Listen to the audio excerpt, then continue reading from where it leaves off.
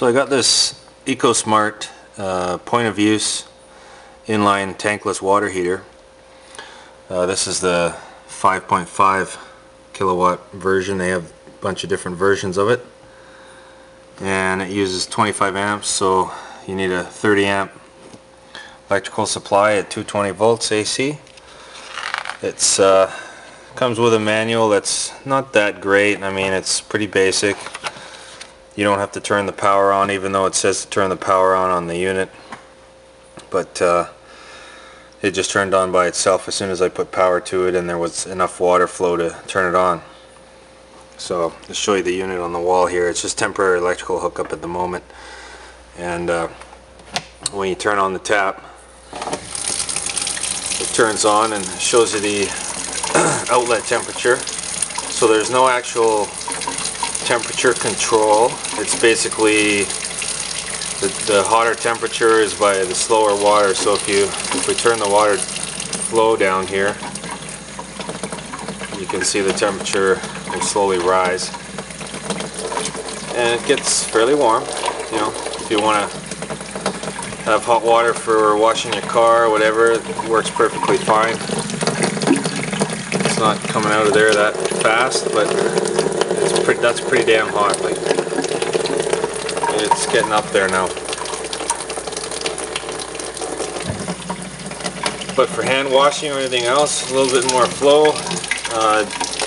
You could pretty much run a single shower head off of this if you have a really low flow shower head.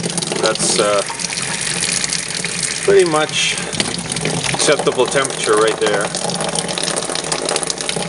So works really well.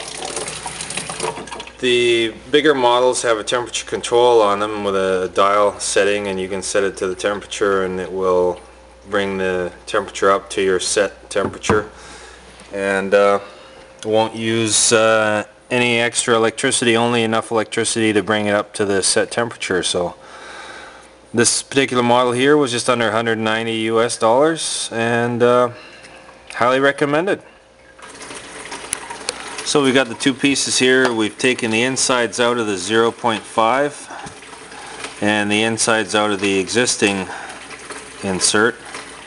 So we'll put that flow restrictor in there and see how well that works.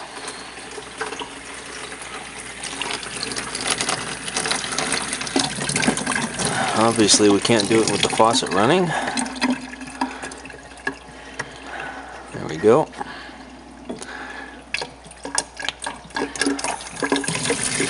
Okay. It's got a little, almost a shower head type spray pattern.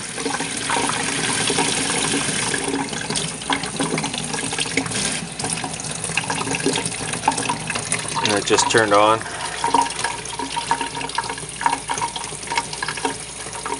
It's getting warmer now. Well, that works pretty good. I actually like that better than the aerator that was there before, so we're going to stick with this one. You could pretty much have a shower under this if you wanted to. Excellent.